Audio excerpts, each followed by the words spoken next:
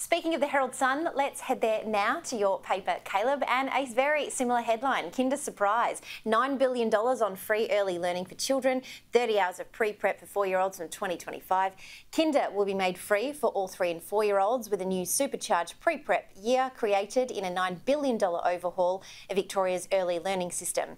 The revamp will save parents up to $2,500 per child and boost the workforce participation. Leisa, I guess that is just another great story coming out of Victoria, but there's another really interesting story on the front of the Herald Sun tomorrow, which is basically a story, a paper all about kids. A majority of parents still are smacking their children. 6 in 10 young Aussies have been smacked repeatedly by their parents and are almost twice as likely to develop anxiety and depression as other teens and adults, new research has shown. Speaking on the shock findings of a national study of 8,500 kids, Australia's Catholic University's Professor Daryl Higgins said the connection between corporal punishment and current and lifelong experience of ill mental health was real. Leisa, I don't know about you, but I repeatedly copped either an open slap or maybe the strap sometimes when I didn't eat all of my dinner at the dinner table. I still hate peas to this day, but surely a little like smacking. I didn't realise it was that disallowed anymore. Yeah, well, see, mine was cauliflower and carrots, and I still can't eat those to today, but that's another story. Look, I just don't. I think there has to be some sort of common sense approach to this. No one condones child abuse. That's you don't have to say that. But I think parents, if children are putting their fingers up to a hot stove, you are going to smack them. And I know I have done that.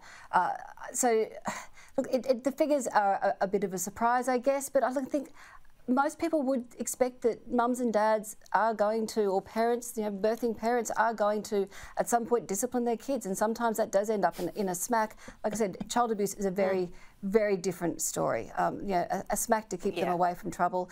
I think, I don't see that there's anything wrong with that.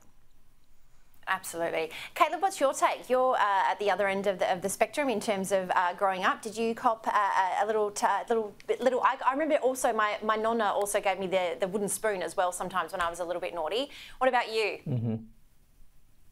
Yeah, I was smacked as a kid and I copped the wooden spoon from time to time. I mean, some of your viewers might not believe it, but I did have a tendency to be naughty from time to time. You'd think I was an angel, but, like all kids, I misbehaved once or twice in my life. But I have to say, though, that I'm not a great fan of corporal punishment. I think there are other ways to punish children, and I understand the frustration that parents sometimes feel that would lead them to smack a child. But, I mean, I'm only 22 years of age, and I hope I'm not a father anytime soon. I hope I don't have any offspring running around at the moment I don't know about. But I would like to think that as a father, I would not lean towards corporal punishment. I think there are probably plenty of other ways to discipline a child that don't involve hitting them. Yeah, absolutely. Look, I think it's a very interesting discussion that I think sure is going to fire up talk back tomorrow.